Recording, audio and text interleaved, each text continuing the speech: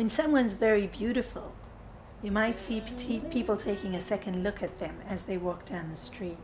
Or when a scene in nature is very striking, we stop to admire it. Beauty attracts us as much as power does. But when we think about beauty, something that's physically beautiful lasts only a few moments of our attention, and then we want to look at something else. But when we hear a beautiful poem, we don't mind reading it again and again. When we see a movie with a lovely message, we don't mind re-watching that movie.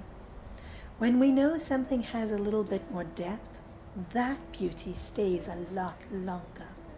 Even with us, the facial features of a person stop to matter after a while. What really matters is the way they talk to us, or how attentive they are. When a person is applying for a job, we use qualities of virtues to sell ourselves. We like to say we work well in a team, we have confidence, we have leadership skills, we have discipline. Or even when a person is getting involved in a relationship, the way they'll describe the person to someone else is, they're so trustworthy, they're responsible, they're fun, they're kind, they're loving.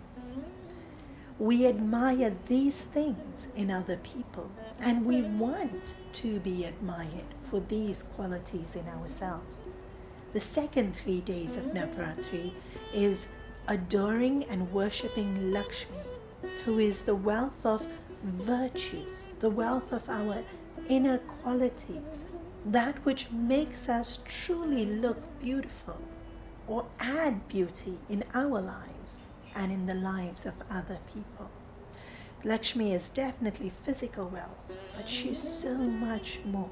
And therefore we invoke Lakshmi so that we may grow in beauty inside out.